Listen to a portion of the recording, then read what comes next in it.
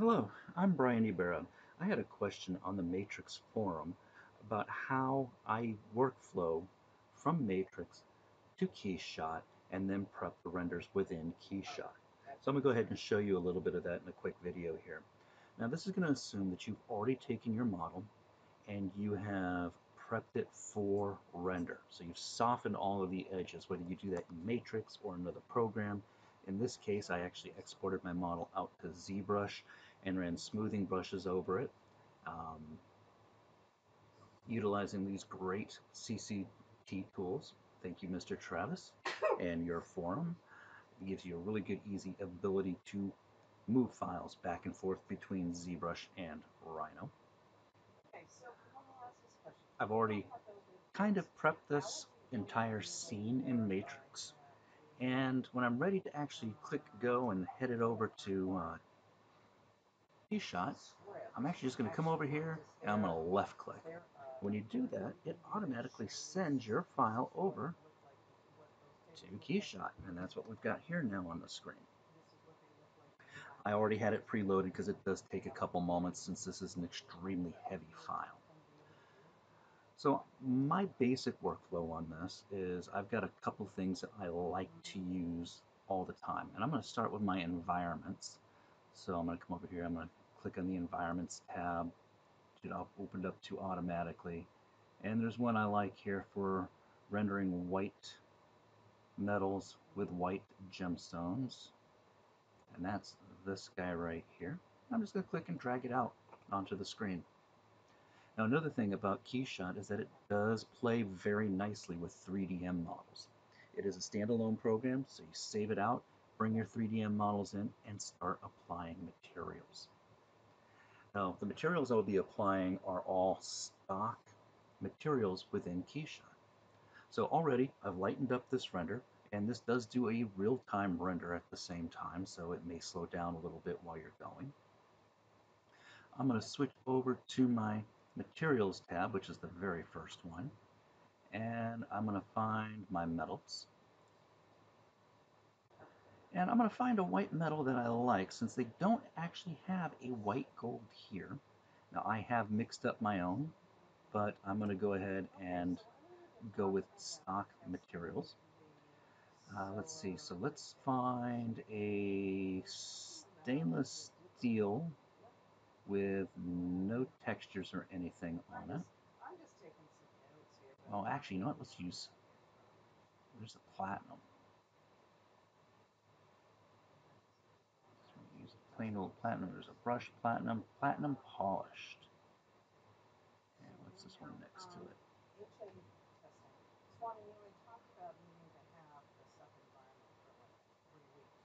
All right, so I'm going to take this platinum polished, and I'm going to apply it to all of my metals here. Now, let me minimize this real quick. Let's pop back into Matrix. You notice how I've got this broken up into 3 different layer colors. I'm using my light layers for the shanks. It's all one metal. And I've got different gemstone colors, the 2 different gemstone colors. This really plays in heavily into how you can easily set these renders up. So if I come over to my Scene tab over here under Project, I'm going to open up the Model tab over here. And the lights, I know that's my metal. So I'm going to grab this platinum polished, double check, make sure I've got the right one, and I'm just going to drag it onto that lights layer. And all of a sudden, boom, all my metal objects have got the platinum applied to it. I'm going to do the same thing for the gems. I'm going to go over to gemstones, and I'm going to find the diamond gemstone. That's crystal. There we go, diamond. Apply that to 1. Apply that to 2. I actually meant to put it on 2, and I'm going to find a different one for the number 1. I'm going to go with sapphire for number 1. And again, you can see this is live rendering, giving you a live preview as we go. And this is not the final finished render, not by any means. Next thing I'm going to do is I'm going to tweak these materials ever so slightly. So I'm going to start with my diamond material. first thing I'm going to do is I'm going to tell it to ignore any geometry that it happens to touch. It's like if you didn't cut your seats all the way, you're not going to see any metal coming through that material. I'm also going to raise my refractive index for the diamonds. I do this because I really like the way the diamonds in V-Ray refract, and I'm going to take it up to that same point. So they use 2.9 in V-Ray. I'm going to get it close to 2.9. That's close. I'm going to come over to, and that's really all I'm going to do to the diamond material. I'm going to go ahead and go into the gem material. And I'm also going to adjust my refractive index here as well. And make sure it ignores intersecting geometry.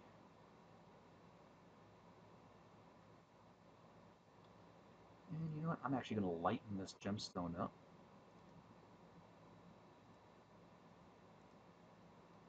There we go, just so I can get some color refracting back through. Alright, so that's all of the materials that I'm going to edit. I'm next going to move over to my environment tab. And here's that environment that's sitting in the background. And I don't currently actually have a ground plane. I'm actually sitting right on this picture. So I'm just going to change the background to a color, so it kind of gives me a floor, but it still uses this image in the background to reflect off of the metals. I'm going to come over to my lightings. I'm going to select the jewelry option, and because these renders don't like interior mode, I'm going to unselect that. Then I'm going to adjust my ray bounces to 33. Shadow qualities at 3. My global illumination I like to have at 3. Again, these are just settings that I have found that work well for my renders. Another thing about Keyshot, there is a lot of YouTube videos out there for Keyshot, and an awful lot of them that actually concentrate around jewelry. So watch those and you'll see other people's techniques and how they set these up. Alright, I'm basically ready to go ahead and hit render. So I'm going to come in, I'm going to render this out at 1080p, so I'm going to get my resolution adjusted. I'm going to click the render button, let it get started, and then I'm going to pause it until it ends. Okay, bring my little render window over, and you notice down here we're at 4:18, and we'll see how long this takes to render. Alright, so the render just finished, and if you take a look at my clock down here, says 4:20, so it was just approximately 2 minutes to go ahead and do this render at 1080p. Of course, your times will vary depending upon the complexity of the model, the materials, and your render size. But that's just a quick walkthrough on how I go about setting my models up in Keyshot. Now, if you find that any of these areas are too dark, there are a lot of options to adjust your lighting, whether that's changing your backgrounds or adding extra lights to the environment images. You can actually go in there and do that and edit these images quite a lot to help bring out areas that may have shadows on them. And it's really easy. I mean, watch this dark area here on the shank. If I wanted to change that, I'm over in my Environments tab now, gone into the HDRI editor, and I click the Add Pin. And on this image, I can move this pin around. I can delete it if I need to. But if you look here, it also says Control left mouse button to add a highlight. So I can just control and click on the picture, and it will add a highlight wherever I want. So you can get rid of some of those bad shadows, so to speak, if you wanted to. You can go crazy with these lights, and of course this is also going to help add to the time of the render. And I'm going to go ahead and render this one more time for you just to show you how this one here looks in comparison. So you can see on this little image over here, I've added 3 little white lights. You can, of course, go in and edit the colors, the intensities, and all of that for each of these. But let's go back to my render button. And let's hit render. And again, I'm going to go ahead and pause until it's done. No, I don't have an ETA on that, what the situation was with this. Okay, so that render took about 3 minutes. So you can see adding the extra detail of those lights really increased the render time. All right, well, that's all I've got for you on how I set up my Keyshot renders, just for quick down and dirty renders. I hope you enjoyed. Thank you.